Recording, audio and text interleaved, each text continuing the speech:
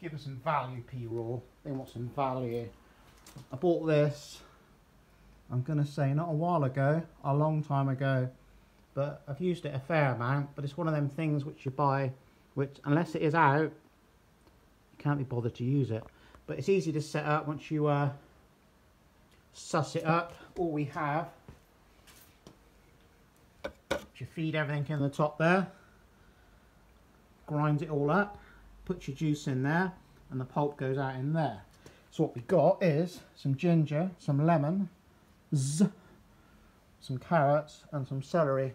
And we're just going to fill up this Nalgene after being out on the bike for some hardcore training for a couple of hours, and enjoy it. See, this is what happens. You just go with it.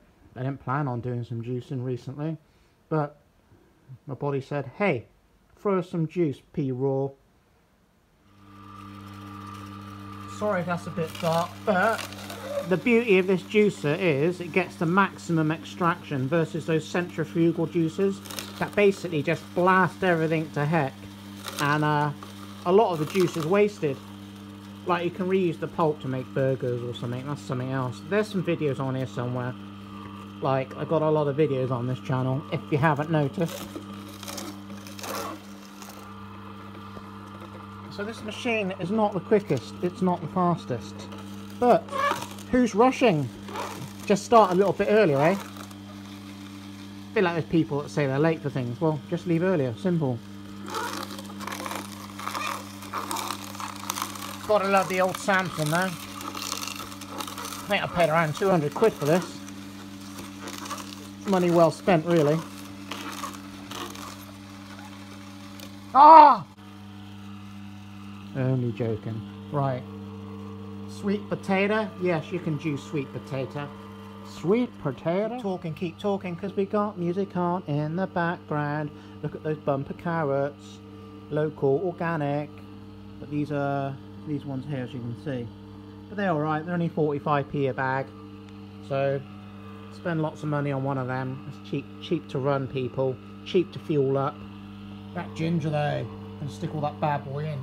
To make it nice and zingy, you know? There you go.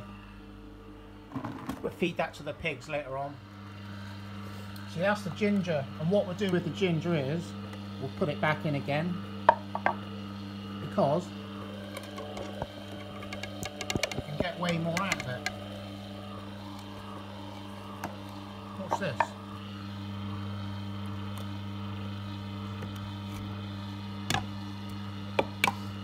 Wait for it.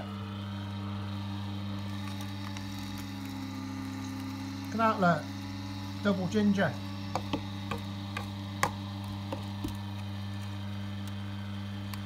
Double ginger. Not funny for all you sick people out there. It's not funny, people. I might stick some of this at the beginning of the video. In this video, I think some SHIT words are said. So if you get offended by that, don't watch. If you got little ones, they don't want to watch it. We'll have to put a child lock on it. That's what you've got to do now, people. Put your videos up, whether they're suitable for little ones or big people. So, some SHIT. I mean, it's all what comes out of our bums, isn't it? You know?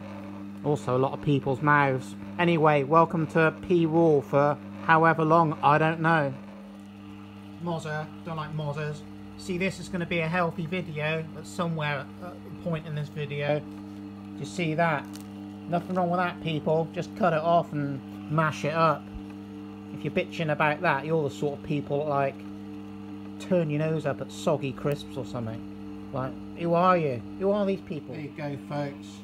That's a sort of girth you want to be looking for. It's a substantial carrot, isn't it? Nalgene full of whoop-ass.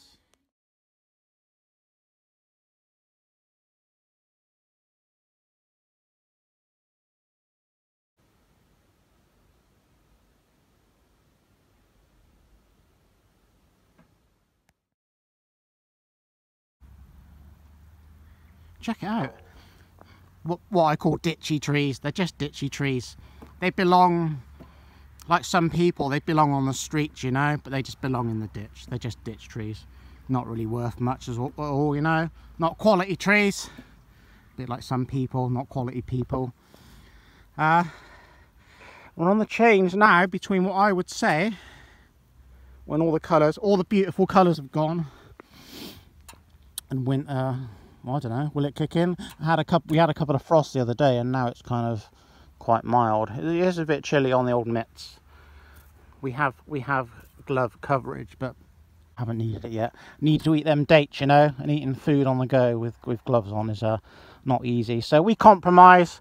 We got warm knees. Warm knees. Let me just emphasize on the knees. People that go out in bare legs because they think it's clever, because they think they're hard. Do you know what? You're gonna get like cold bones. That's not good for cycling. You need to have warm bones, warm parts of your body. Like, it's not good to go out bare-legged once the temperature falls down to a certain, well, temperature. Check that sun out. So still though, and quiet when there's not any cars, but as a lot of people are probably experiencing at the moment, it's pretty pleasant out and about, isn't it? Due to all this BS, and that's all I've got to say on that.